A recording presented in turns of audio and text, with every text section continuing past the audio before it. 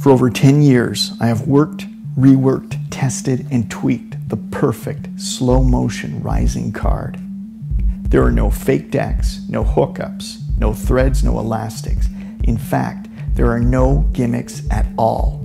It can even be done completely surrounded. Using a mixture of sleight of hand, subtlety, and showmanship, you'll be able to create one of the slowest, eeriest card rises anytime, anywhere, with any deck of cards. The rise can be done with one selection, multiple selections, or even thought-of cards. Throw away your gimmicks. This is Uprising.